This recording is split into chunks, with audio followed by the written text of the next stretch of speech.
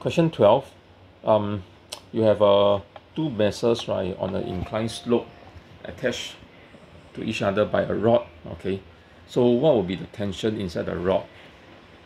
Take note here, the slope is smooth. Okay, slope is being smooth, right, is to help the whole situation, right, be easier. Okay, if the slope is not smooth and the amount of friction, right, acting on each object, right, don't have the same coefficient, right, then it will be very complicated.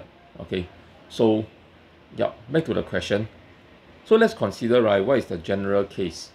The general case, right, of a body on a incline, right, with no friction is that it will experience a net force of mg sine theta. Okay, that's the unbalanced part of the mg, and the a is equals to g sine theta.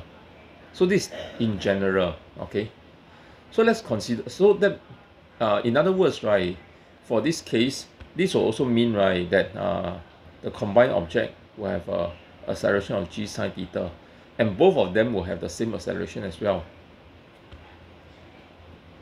Okay, thus, right, let's ask ourselves this question: what if we have a non-zero tension? What will happen?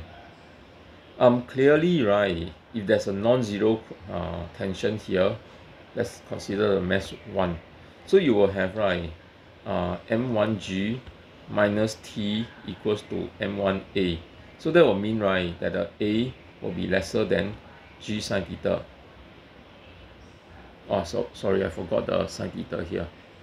Okay, then in the second case, right, it will be a m2g sine theta plus t equals to m2a, and that will mean, right, the a will be greater than g sine theta.